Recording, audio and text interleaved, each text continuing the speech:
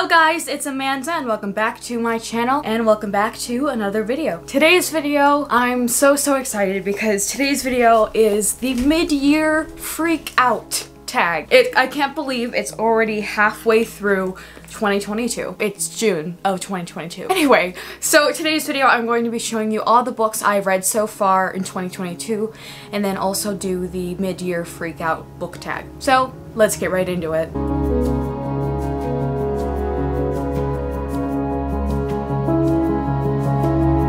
Okay, I got an entire stack of books here and it's too heavy to hold up.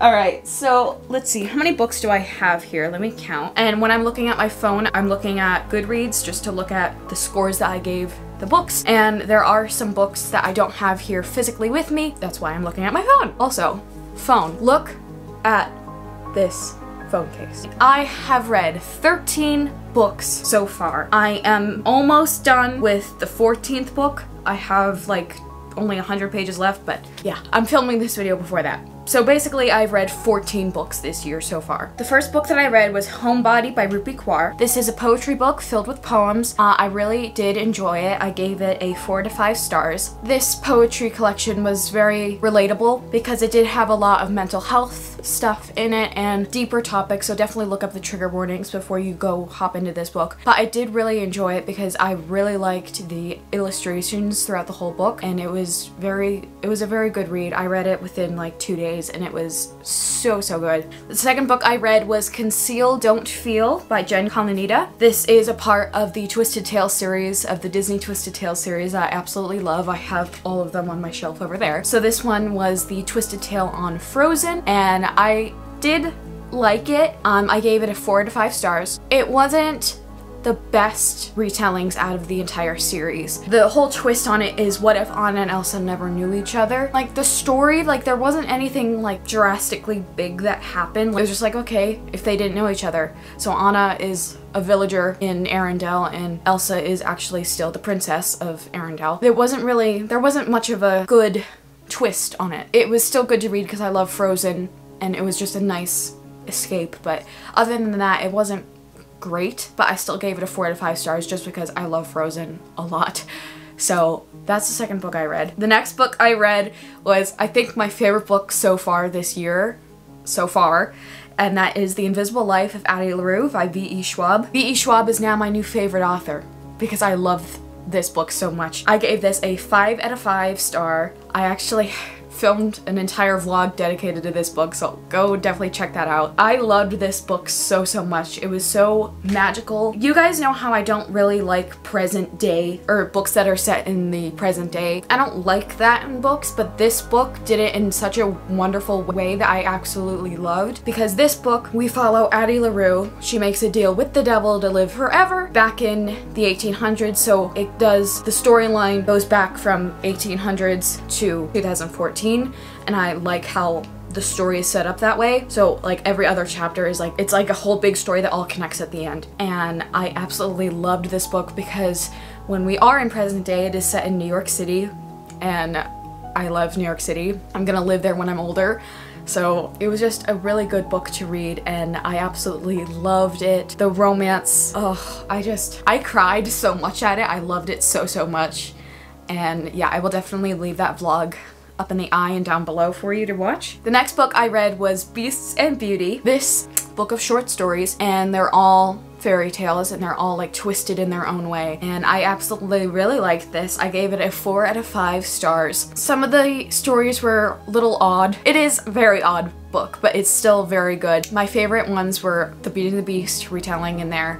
I really loved that. The only thing I didn't like about the Beauty and the Beast thing, because the ending of it was a little odd. The illustrations in this book were so beautiful. And my second favorite was the Peter Pan retelling, which is the very last one. Originally, I was going to give this book a 3 out of 5, but until I read the Peter Pan retelling at the end, that's what boosted it up to a 4 out of 5. The Peter Pan retelling, it just broke my heart. I loved it so much, and if you've read the book, you know what I'm talking about. But Oh my god, I loved that part so much, and that was definitely my favorite story out of the whole book. The next book I read was Legendary, which is the second book in the Caraval series. I did a review on this series on my channel, so go definitely check that out. The gist of it, Caraval is a carnival circus that comes in every single year, and two sisters, Scarlett and Tella, get to go one year. But the intriguing thing about this circus is that if you do get a ticket to Caraval, you are then a part of the game. You get to participate in the circus, and I loved this series so much. Definitely go check out my review. It's completely non-spoiler, so go check that out. But I read Legendary, which is the second book in the Caraval series, and I gave that a 5 out of 5 stars. Then next up, I read Harry Potter and the Chamber of Secrets. I love Harry Potter. I've never actually read through all of the books in order. So I read Chamber of Secrets, and I read that on audiobook, and I gave it a 4 out of 5 stars. Next up, I read Finale, which is the third book in the Caraval series, and I gave that a 5 out of 5 stars. Next up, oh god, I hate this book so much. I'm sorry. If you like this book, I'm sorry. But the next thing I read was Hooked by Emily Mclntire. Is that how you say it? I don't know. Anyway, I don't care. Hooked.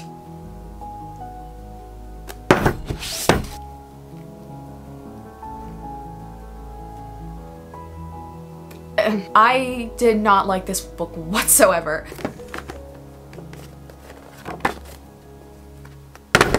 So this is a Peter Pan retelling, and that's obviously why I wanted to pick it up, because I love Peter Pan. But this, as I'm starting to read it, I didn't know that it's in present day. Like, I get where they were going with it, but I hated it. It's all modern day. Hook is a dude named James, his nemesis Peter Pan. Basically, like, they're all drug dealers, and the drug that they are dealing is pixie dust. And then Hook finds this girl named Wendy, and he gets entwined with her. I just hated this book so much.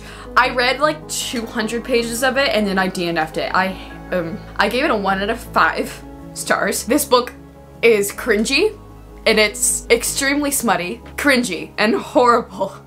And no, I gave this a 1 out of 5 stars. Next, I read Anne of Green Gables. I read this on audiobook.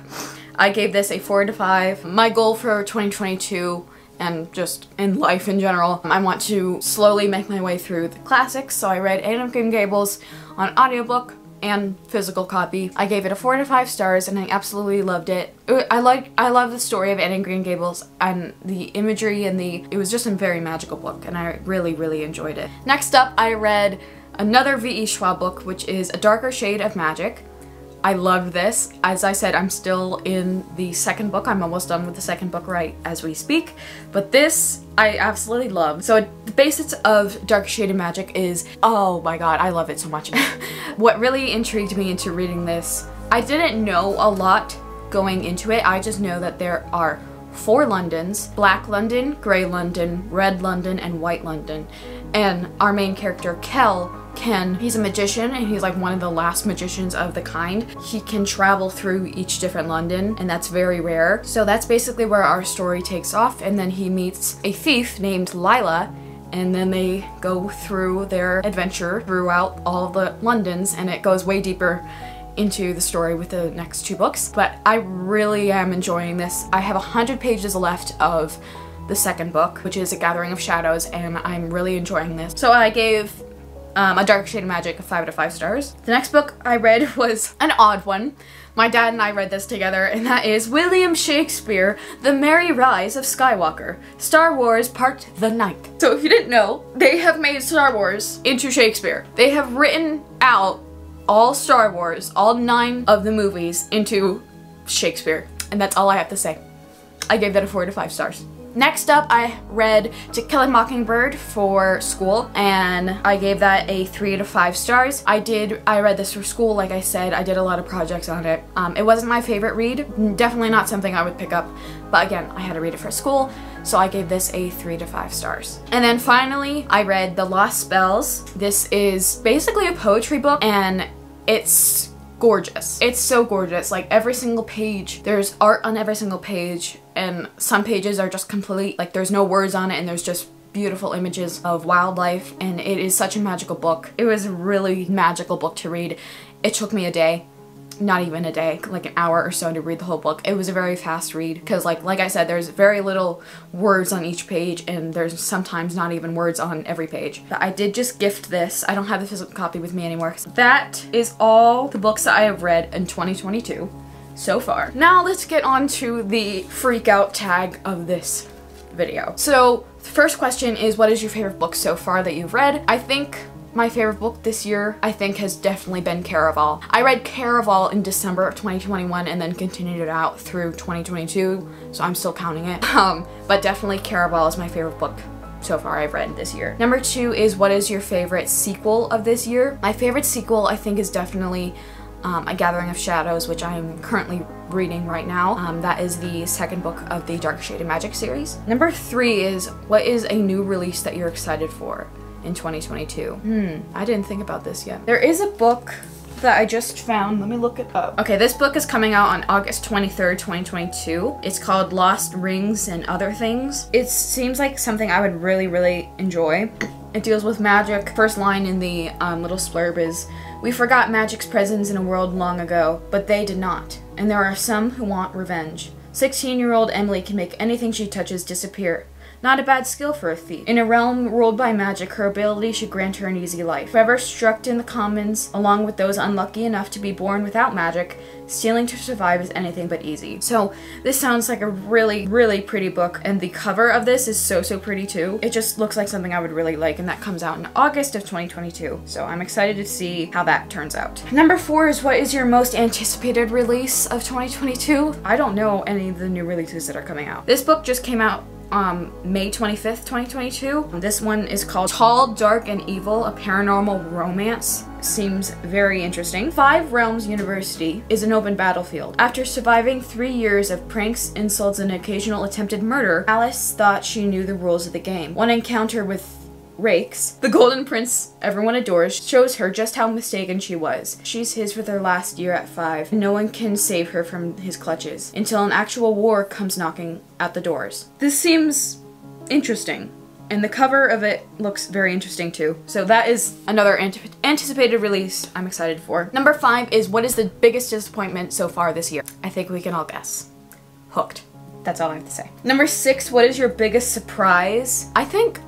I honestly am very surprised at the Darker Shade of Magic series by V.E. Schwab. I didn't know a lot going into it, so I was like kind of on the fence because I was scared like I wasn't going to like it, but that was my biggest surprise. I'm actually very surprised that I'm liking it this much, and I'm really grateful that I do like it this much. Number 7, who is a new author you've read this year? V.E. Schwab.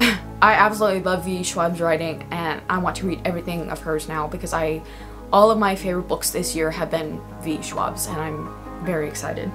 Number 8, who is your newest crush? I think definitely Julian in the Caraval series. I like Julian. I really like Julian. Number 9, who's your favorite new character? I'm really enjoying Lila Bard in the Dark Shade of Magic series. She's a thief, and she's very witty and has my kind of humor, and I really enjoy her. Number 10, what is a book that has made you cry?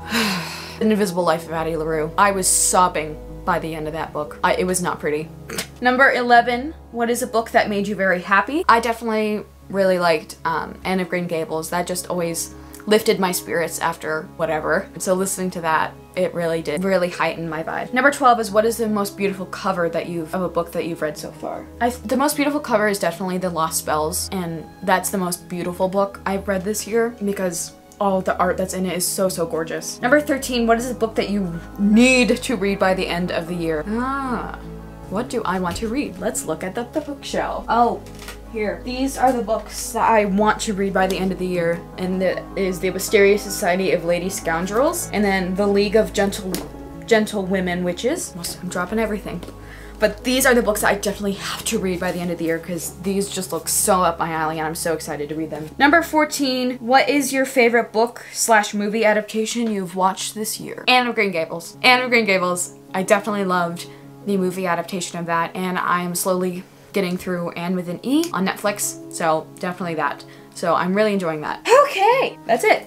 We're done. Those are all the books I've read so far in 2022, and I'm so excited to see what else I read in the coming months. Again, I still can't believe 2022 is halfway through already. That is going to be the end of today's video. I hope you enjoyed. If you enjoyed, please hit the like button, hit subscribe if you have not already, and click the notification bell so you'll be notified every single time that I upload.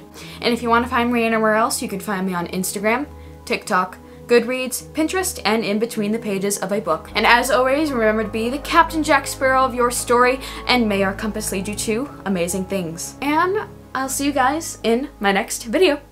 Bye!